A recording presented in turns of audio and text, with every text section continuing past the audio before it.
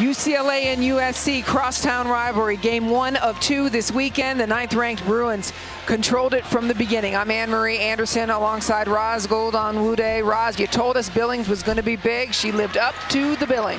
Well, she expects of herself a double-double, and what does she get tonight? A double-double. She played so well on both sides of the ball, affecting so many shots with her defense and athleticism.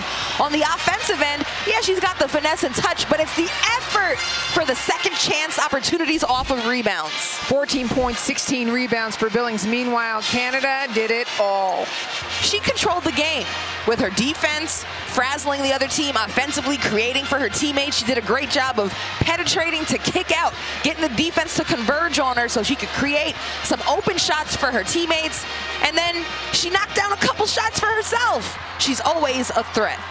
16 points, 9 assists for Jordin Canada. Plenty of highlight reel material. Taking a look at the numbers for these two. You know, it's hard to have to meet the expectations game after game. Sometimes you want to take a night off. They never do. They lead by example and with their numbers.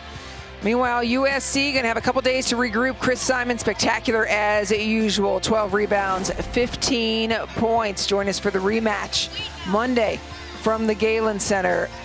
UCLA wins game 1.